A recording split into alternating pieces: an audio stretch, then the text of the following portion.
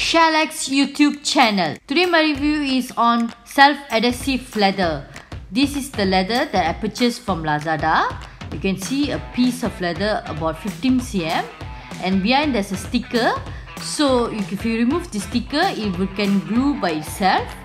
So this leather you can fix it on sofa, on your car leathers, and mostly it's for to repair the leather's been torn apart. So today I'm going to use this leather for my sofa. As you can see, my sofa has been torn, and I'm going to remove this extra torn part first. So just take your scissors and cut it off, because you don't want to have overlapping, and then make sure it's all even before you fix the adhesive leather.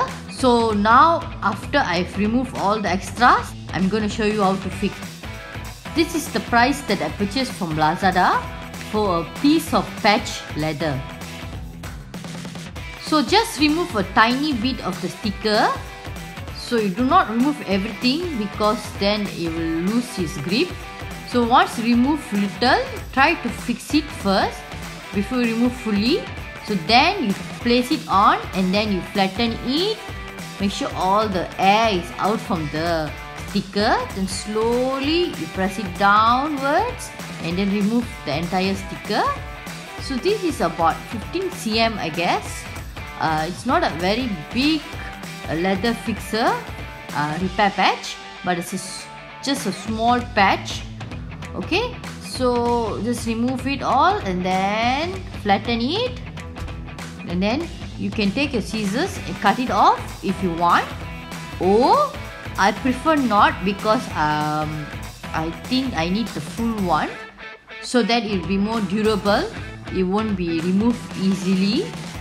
So if it's the full one, you'll cover fully the full entire spot which been torn out. Completely has been stick to the sofa now. But I feel something is not right, because it doesn't look durable, it doesn't look even. So I'm going to remove it out.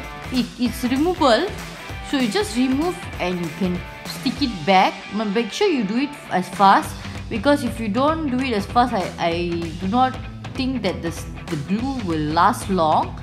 So once you stick it, like remove and stick it, make sure you also flatten it back again properly and squeeze all the sides. If you want, you can also cut it off. If not, depends to your choice. So now I've already flattened and stick it well again. So let's see whether it's durable, but it's still removing out. So what I'm going to do is I'm going to take it out, and again going to push it into the sofa on the sides, so it will be stick into it. And then now I'm going to place it again. Let's see how it looks like.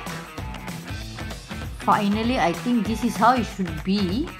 But can you see it's coming out? So if you all want, you all can use some glue, strong glue. But I don't want to damage my sofa, because but I think it's better if you use glue, because it will never remove at all. So it depends to your choice, guys.